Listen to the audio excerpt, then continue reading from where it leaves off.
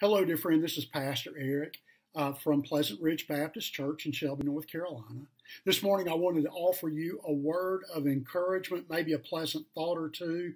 And as I do that, I hope that you'll even contemplate where you're at right now, not physically, but maybe spiritually. It's difficult for us to have to wait.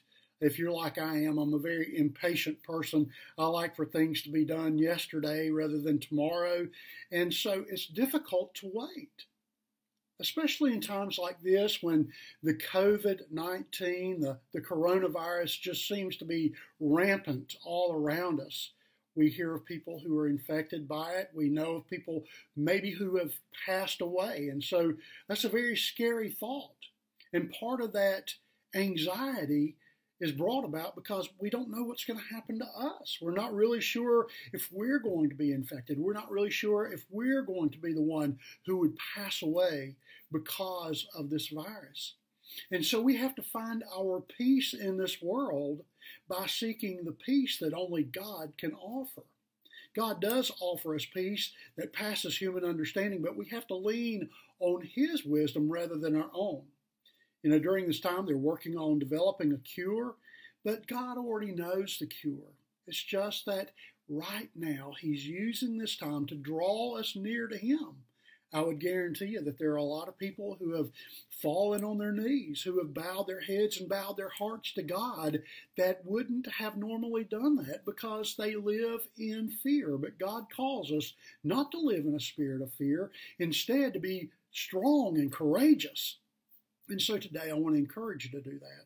Charles Stanley writes in his book called Walking with God, he says, God's plan for your life has incredible blessings and unexpected rewards. Following Him will not only be profitable for you, but it will allow you a glimpse of Jesus, His trustworthiness, His willingness to forgive your sins, His faithfulness, His loyalty, His devotion, and His unconditional love for you.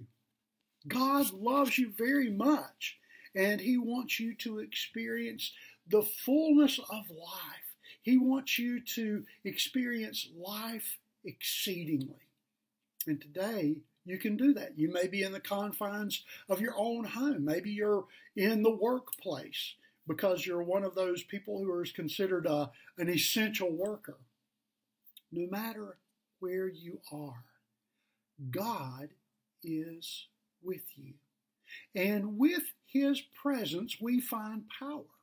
We find peace that, again, passes human understanding.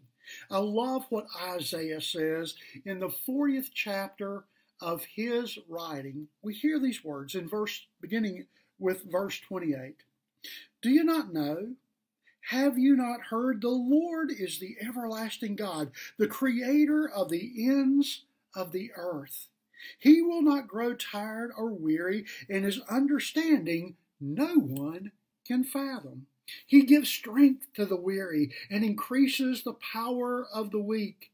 Even youths grow tired and weary, and young men stumble and fall. But those who hope in the Lord will renew their strength. They will soar on wings like eagles. They will run and not grow weary. They will walk and not be faint. Today, the question for us is this: are you leaning upon God's strength, God's wisdom, God's power, God's peace, or are you depending upon yourself? We'll fail. I promise you that. Mankind will fail.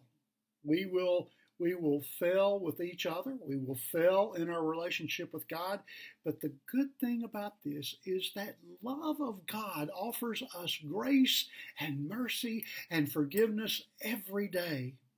1 John 3:1 says this, see how great a love the Father has bestowed on us, that we would be called the children of God.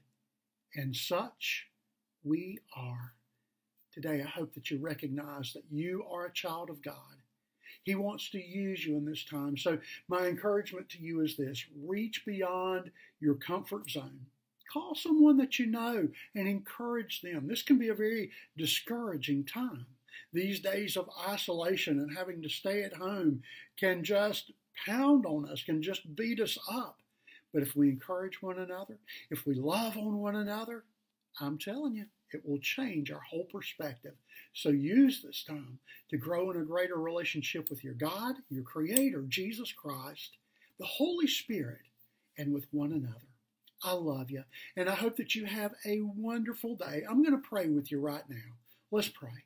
Father God, we just ask that you would instill in us that sense of peace that can only be brought about by your presence. And so, God, will you go with us today? Remind us each day that Jesus Christ saw beyond the years, and he saw us, and Lord, was willing to die on Calvary's cross to forgive us of our sins. And Lord, because of that, we have the great hope and promise of eternal life. So Lord, help us to invest in that. Lord, I pray that today you would give us a peace that we can't even describe. Help us, Lord, to be able to go through this time encouraging one another. And I pray, Lord, that most of all, we would be a reflection of your love to everyone that we encounter. We love you, Lord, and we lift this in all prayer in Jesus' holy name. Amen. I hope that you have a very pleasant day.